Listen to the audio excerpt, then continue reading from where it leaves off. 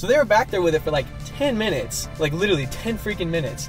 And he comes back and he's like, yeah, dude, I got good news and bad news. Like, good news is, yeah, it does, everything powers on. Bad news is, it's your graphics card. You're gonna have to get a new graphics card.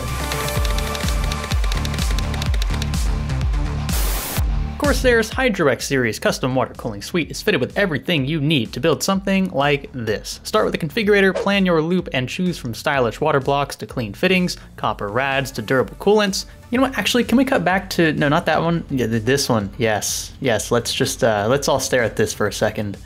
Wow. I've got one of these kits on hand and I cannot wait to build with it. You can find it all from Corsair via the link below.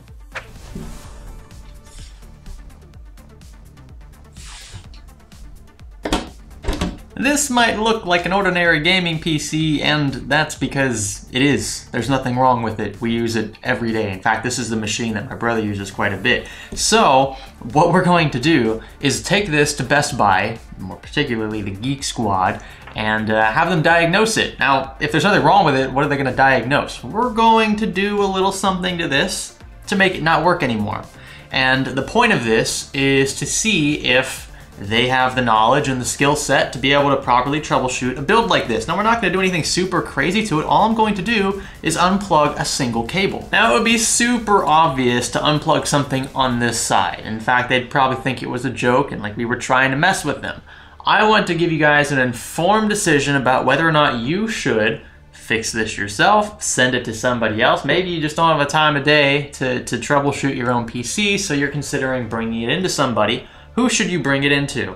That's what this video will seek to answer. Is Geek Squad a viable option for you, especially when the problem has a super simple solution? So what we're going to do is not unplug anything on this side, because again, that's too obvious. I'm gonna swing it around here. I know you're not gonna be able to see this. I'll give you a second shot here in a second. I'm going to unplug a single cable that connects on the power supply side to the PCIe supplemental power on the graphics card. Now, I do have to turn the power supply over to effectively do this because the VGA power cables on the power supply are sitting right in front of the right side panel. So we want it to be further tucked back. We want them to have to actually thoroughly troubleshoot this rig in order to figure out what is wrong with it. My suspicion is that they are going to assume it's the graphics card itself and not a power supply cable. Now we're gonna tuck it back in, and I'm gonna show you what Geek Squad is going to see when they power on this PC.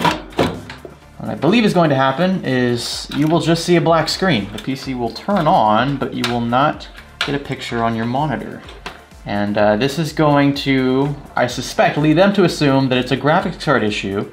And the cool thing is we'll be able to see what they say our problem is, but we'll know in the back of our heads what the actual problem is because we created it. Okay, so just to recap, this is what happens when you turn on the PC before we take it to the Geek Squad.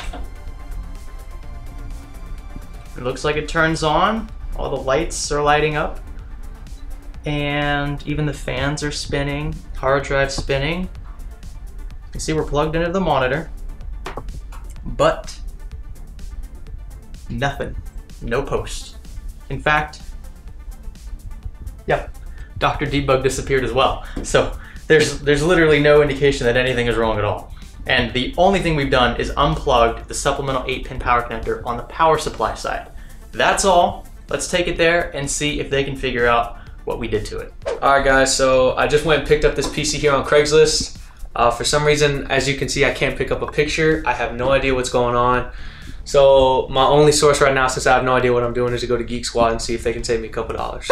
Since you have no idea. All right, so we're at our local Best Buy. Sorry about the trash audio. I'm using my mobile phone here. Kyle's got the PC, and it's just been kind of sitting in his lap the whole time. I'm not worried about the air. Anyway, what's your story? Pretend I'm the Geek Squad guy. What are you gonna say? All right, so I picked this bad boy up here off Craigslist. You know, I was looking for a decent PC around $800-900 bucks. Looking to mine some Bitcoin with it, but you know, I took it home after paying the dude. Tried to plug it in, got no picture, got nothing, don't know what's going on. So instead of just trashing it, trying to reach out to them, I'm just gonna take it to Geek Squad, see if they can do something for it. So okay, that's where we're at. Make sure you emphasize that it powers on and everything lights up, but you got no picture to your monitor. Powers on, everything lights up, no picture. Yep. I got it. I tried reaching out to the guy on Craigslist, couldn't find him, wouldn't answer his phone, so probably knew something was wrong with it, but you know, whatever. So here we go. All right. So at this point, we had to get creative because Florida wiretapping laws prevented us from straight up walking in there and filming in secrecy. This is a two-party consent state after all, and we're on private property. This isn't like a public park or something like that. So to illustrate what went on inside Best Buy between Kyle and the Geek Squad rep, I put together a discount animation. Next time we'll make sure to do this in a state where one-party consent exists. Anyway, here we go. What's up, man? So I just picked it up on Craigslist. I plugged it in. There's sound. The light comes on, but no picture. I don't know what's wrong. Did you plug your monitor into your card here? Yep. I even watched YouTube videos to make sure I was connecting everything correctly, but still no picture. Okay, let me see if I can take it in the back here and see what I can find.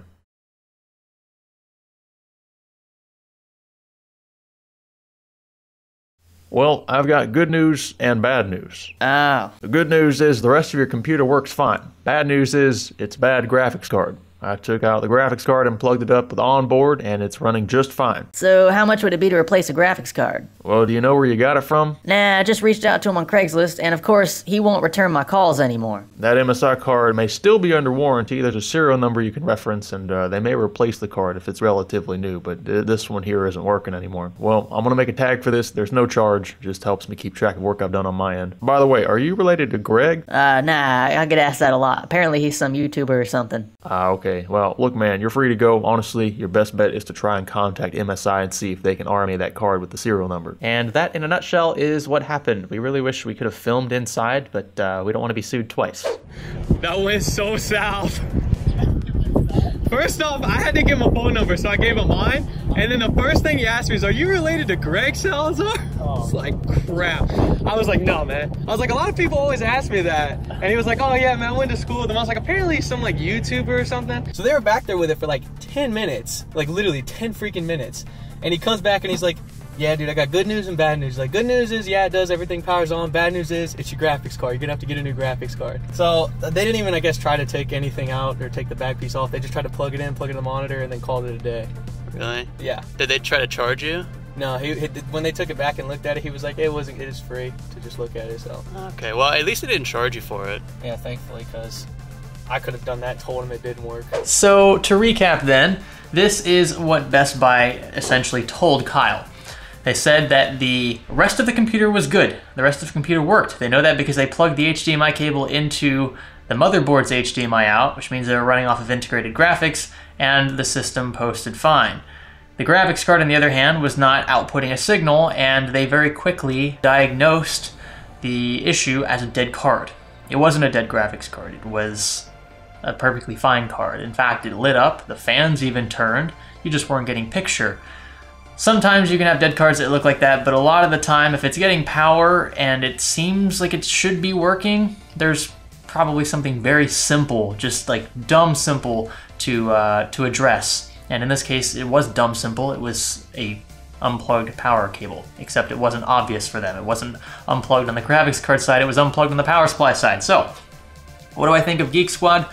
Well, just based off of this one attempt, I've never taken anything into Geek Squad before. I wouldn't recommend that you take anything into Geek Squad, especially if you've built your own PC. You probably know it better than they do, because every PC to an extent is different. You know, maybe different cases, different, I mean, for the most part, they're going to be the same, but I don't know. I'm trying to give them the benefit of the doubt. I don't want to outright roast Geek Squad, and they didn't charge Kyle anything. That's a good takeaway from this, is that, like, if they can't figure out what it is, or if they figure out what it is, and it's a very simple, you know, diagnosis, then they probably won't charge you. At least they didn't for Kyle. And that's nice. I would have been pretty upset if they had charged us $50 or $100 to just tell us that our graphics card is dead and that we needed to buy another one for $400.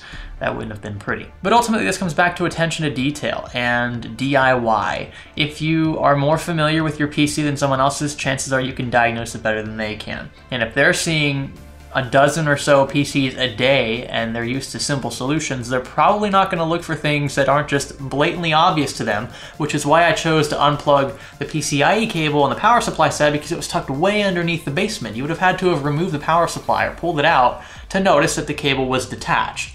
That's all they had to do. But they didn't do it because either they wanted to rush and move on to somebody else, or they didn't know how to thoroughly troubleshoot. The more you know, the better off you'll be. And that's why we make videos like these on this channel, That's why other tech tubers make videos like these. It's because we are trying to help you guys, first off, make informed purchase decisions, but also we're trying to save you money, okay? And if it's a simple issue and you've just taken 2 or 3 minutes to troubleshoot, you probably would have noticed that it was a simple solution. Not always the case. I mean, the graphics card could have been dead, and if it was dead, then they would have diagnosed it correctly, but in this case it wasn't. So again, I just keep coming back to the idea that like they're telling him to buy a new card. Like when you tell him it's a dead graphics card, that's not an easy purchase for a lot of people to swallow. That's $200-300 typically, if not more. If we had thrown a 2080 Ti in there, he just told us to buy another $1,200 graphics card. That's an entire system in and of itself. So I don't know.